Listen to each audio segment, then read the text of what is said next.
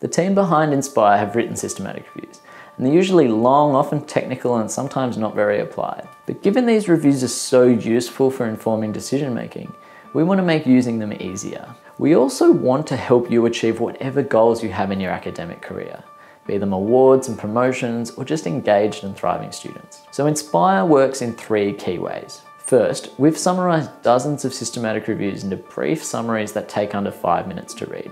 They're designed to be easy to digest, and they point you to other resources to help you implement the strategies if you decide to use them. You can also sort and filter these summaries so you can find all the ones focused on assessment, for example, and sort them based on how effective they are. That way, you can get the best information at your fingertips to help with the most common decisions that academics make. Second, we know that systematic reviews are unfamiliar to many people, particularly when it comes to using them in higher education. As a result, we've designed a brief training that will help you master these reviews. We want to help you understand why reviews are useful and how you can use them in your teaching.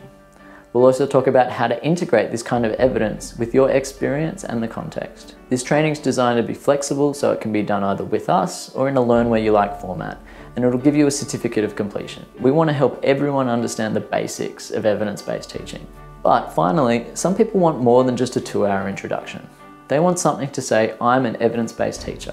To those ends, we've got an accreditation program to both mentor and acknowledge people who have mastered evidence-based teaching.